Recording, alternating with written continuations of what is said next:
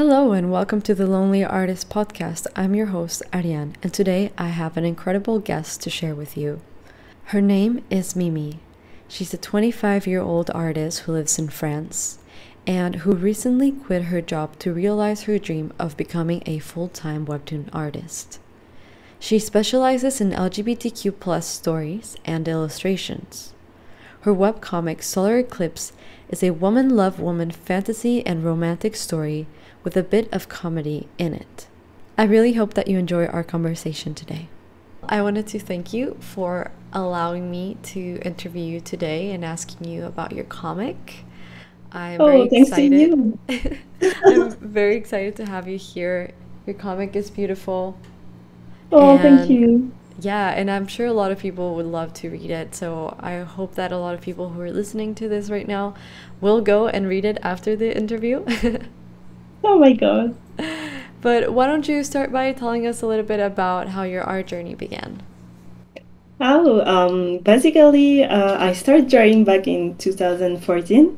Hmm. I was drawing anime characters, and it was so much fun to me because it was a time where I didn't really like school. So it was a way of escaping reality. Hmm. And I was also reading a lot of fantasy novel books. Mm. That's when I started creating my own characters and world. And Yeah. and in 2012, and no, wow, English is hard. In 2020, when the COVID came in our life, I started writing about solar eclipse, but I was not sure if I should make it a comic or just a novel. Hmm. And I was also a bit lazy about it, but now it's my daily routine, and I'm loving it. Well, and I wanted to ask you, like, how did you come up with the story behind Solar Eclipse? Um, to be honest, I don't really remember, but maybe I was that's a time when I was watching The Legend of Korra, Hmm. and I got a bit inspired by it. Yeah, But I don't really remember how I create so like I know it's strange, but I mean, maybe it just kind of came to you, and that's why you don't really remember. It just kind yeah, of I think this is flowed. it. Yeah. Mm, I've been meaning to watch The Legend of Korra. It seems really cool. So I'm now yeah, even more curious. that was a while. I don't really remember the story to be honest, Hmm. but I know I loved it. Yeah. I'm gonna definitely check it out next year. And tell me, what is your favorite thing about, being a comic book artist? Um, my favorite thing, it's basically being able to work for me, for my readers, and making what I like a job. Hmm. I love creating and sharing my stories with readers. I love reading comic too. It's like my everyday guilty pleasure. Yeah. So it's so motivating for me, and I want to do this on my life. Yeah, I mean, you should. Your work is fantastic, and we would Oh, all thank love to you. keep reading your comics. Thank And you. is there any part of the process in making your comics that you really love, like a specific part of the process that you love? Um, I say maybe coloring. Hmm. I really took my time to make the shading and the backgrounds too. I really like doing the backgrounds. I Oh think my this is God. my favorite part. I know a lot of people don't like it, but still, I like it. Yeah, you're unique in that because almost everybody who I've asked says that they don't really like making backgrounds. But it's cool to know that some people do. I do, I do. Yeah. And well, what is something that you don't like about making comics? Oh my God, the line art. If I Really? could skip this, I would love it. I hate doing line art so much. Wow, you're in I the I I think got. you're in the minority in this. It's like inverse. Oh really? Yeah.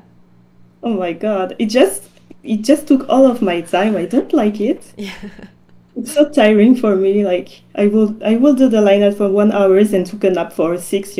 Yeah. So You need a lot of rest after that. yeah, that's right. Is there anything about making comics that you didn't realize was going to happen but did? Um, I don't really know. Maybe the routine of making comics. Hmm. Yeah. I thought maybe I would be tired of it, but no. I just love it and it's not tiring. Do you draw like That's every why I day? wanna do this all my life.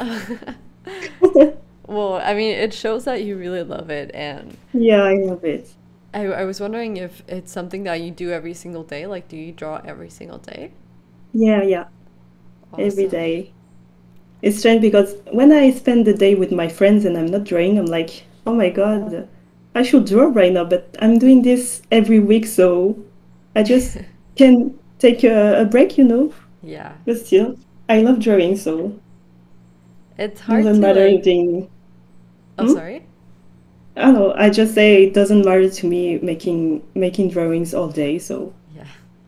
I mean, it kind of like becomes part of something that you kind of have to do. Like brushing your teeth, you kind of like have to draw every single day. I feel that's the case for me at least. yeah, that's right, exactly. And would you say When you're, oh, sorry, what were you going to say? Oh, I was going to say, when I'm not drawing, I feel a bit guilty.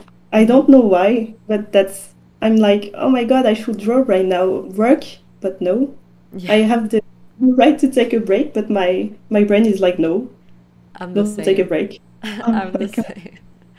It's so hard not to be drawing, and you feel kind of yeah, like you're wasting your time if you're not drawing. absolutely. Yeah, I feel that for sure. Would you say you're the type of creator who's like really organized in the way that you create your comics? Like, do you have a script, or is your whole story already written down? Um, no, I'm really messy to be honest, but I'm making the script in my head, Mm-hmm. and I just draw every part of the episode. And if I want to change something, I will change it later. But I'm not writing everything on paper or on my computer. It's really only on my head. Wow, that's insane. I know I shouldn't do that.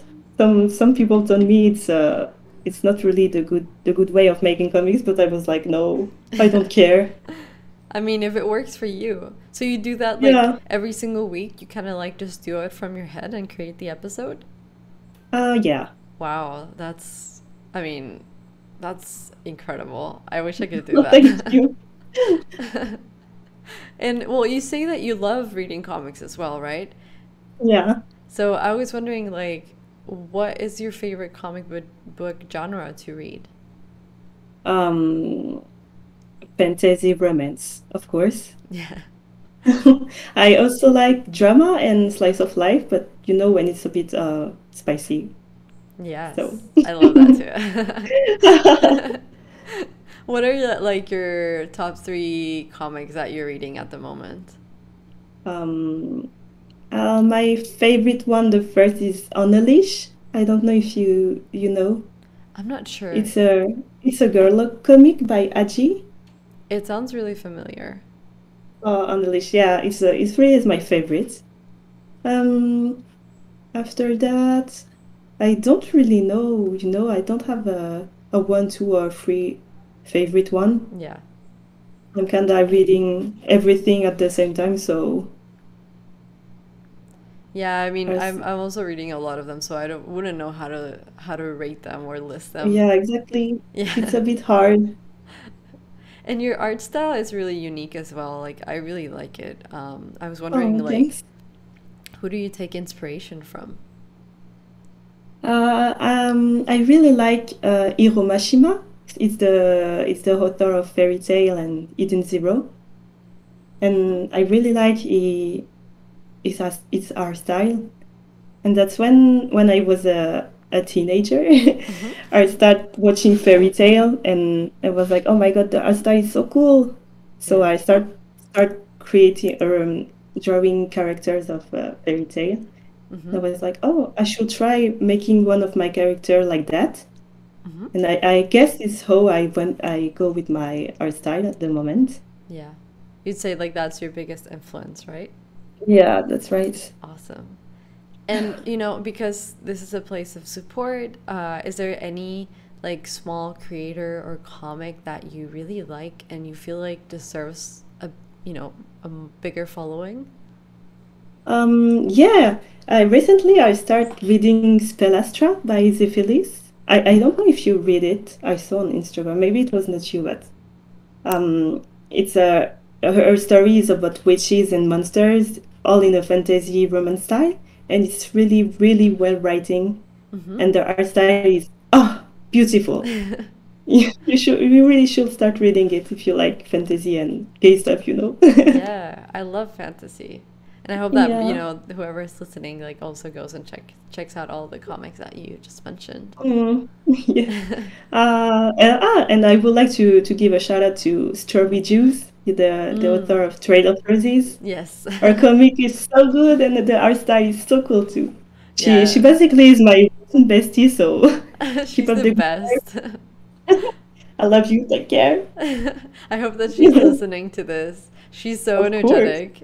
I remember when I interviewed her, like, she went through the questions so fast. I was like, what Oh are you my God, drinking? Like an she's espresso? amazing. Yeah, she's a ball of energy, and her story Yeah, is also very energetic, I'd say, and fun to read. yeah, absolutely. And like, what advice can you give to people who follow you who also want to become comic book artists themselves? I'd say if you want to start a comic, just do it, you know. Mm-hmm. You'll find your way of making it. You don't have to do exactly like the others. Like if you want to publish once a month, then do it. If you want to make a short comic, do it too.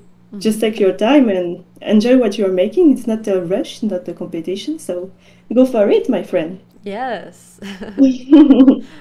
Everybody, just start your comic already. Yeah, And more comic to read. what?